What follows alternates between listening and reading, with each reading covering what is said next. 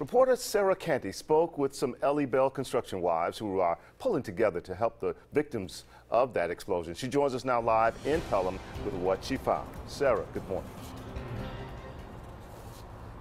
Good morning, Art. Pipelining can be a very dangerous job, and behind all the pipeliners are families who often have to watch their loved one go away for weeks at a time. So the workers at Ellie Bell Construction, their wives, have very strong support system. I spoke with a few of the pipeline wives. They say they have a support system of more than 100 wives, and when they saw what happened Monday, they knew they had to do something. They pulled together with multiple different fundraisers, and one of those is happening in Heflin on Wednesday. And if you're in the Birmingham area and can't make it to that one, there are ways you can still help the victims and their families that are still at UAB. I'm going to be telling you how you can help coming up in the next half hour.